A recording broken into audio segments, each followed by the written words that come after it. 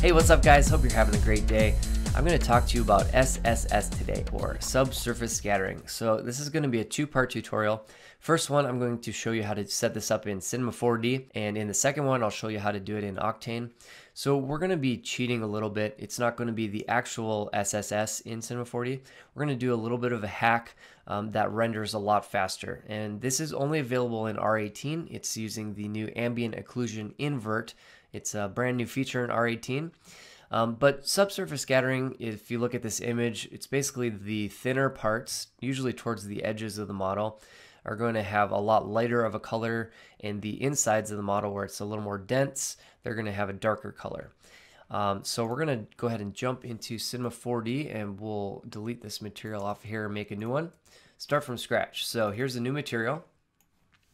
And the first thing we're going to do is add a base color. So we'll just do a nice blue color here for our base color. Something like that. And then we're going to add a reflectance as well. We're going to delete the default specular. We're going to add a Beckman.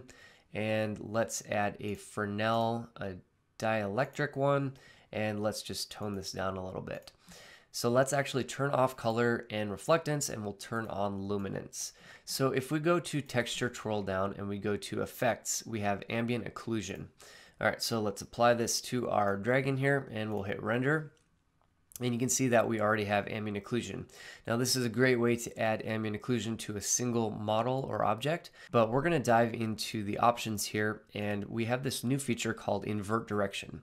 So you can see right now inside of the mouth where it's kind of a shadow, a crevice, it makes it very dark. If we invert this, we're going to get a totally different look.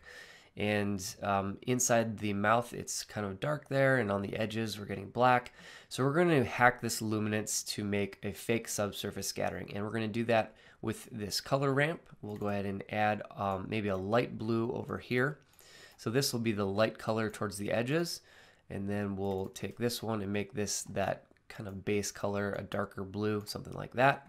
And let's render and check this out. All right, so you can sort of see a little bit of a hint on the edges of this darker color. So that means we definitely need to move our slider over this way, and then we need to play with our minimum and our maximum ray length. So I can already tell you that maximum is going to spread out the rays too far, so we're going to drop that down maybe to 40, and we'll just see what that looks like. So now we're starting to get that sort of fake SSS look. We're going to have to kind of play around with these settings a little bit, maybe drop this one to 30 on the maximum ray length, and we're starting to get something right here. So maybe we'll kick up the minimum ray length and the maximum, so we'll try 5 and 40, see what that does. And there we go, it's a little bit softer.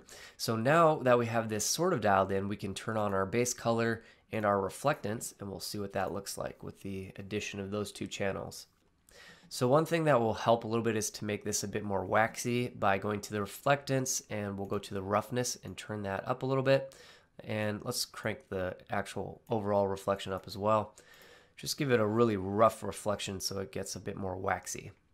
So that is the new ambient occlusion invert direction, and then just play around with these color sliders. That's going to have a dramatic impact on this, as will the maximum ray length and minimum ray length. So just dial that in depending on your scene scale, and you'll have a really fast rendering subsurface scattering in Cinema 4D. So in the next tutorial, I'll show you how to do this in Octane. It'll be a really short tutorial because it's just a couple of clicks and you get a really nice result. It's a little bit more finicky in Cinema 4D, takes a little bit more messing around with, but the result is really cool. So I hope you learned something. Thanks as always for checking out the Pixel Lab. We'll talk to you next time. Ciao.